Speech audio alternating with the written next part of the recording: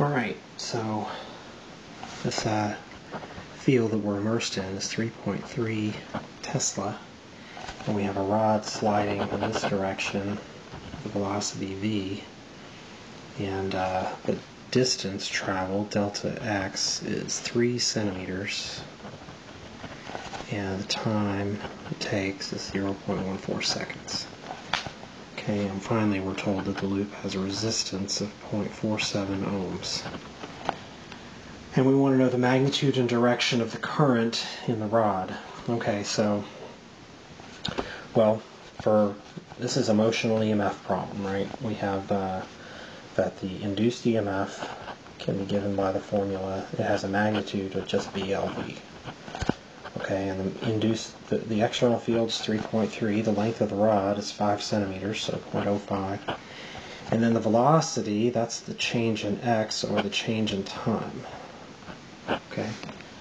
We could also do this with flux, right? I mean, you could also say that it's equal to delta phi over delta t, and use b delta a over delta t if you choose.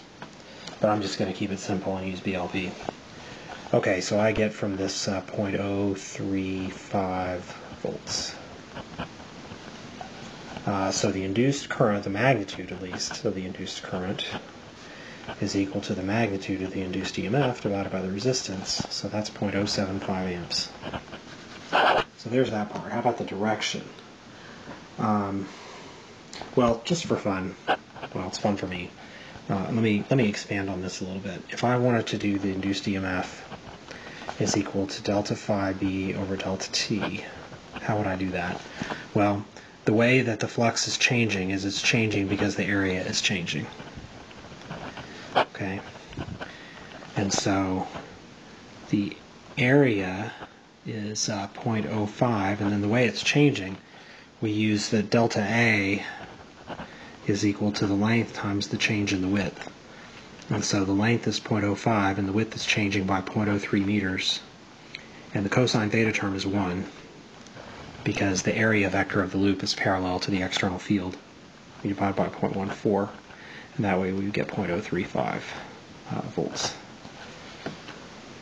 Anyway, now for the direction of the current, well, the magnetic flux is into the page, right? That's the direction of the external field, and it's increasing. As the rod moves to the right, the number of x's in the loop is going to get bigger. It's going to incorporate these x's into it, so that's increasing. That means that the induced magnetic field is going to try to oppose that change, and it's going to point out of the page. So there's our induced field, points out of the page. Now the only way you get an induced field like this that points out of the page is if you've got an induced current that flows around like this in a counterclockwise direction. Right, there's your answer.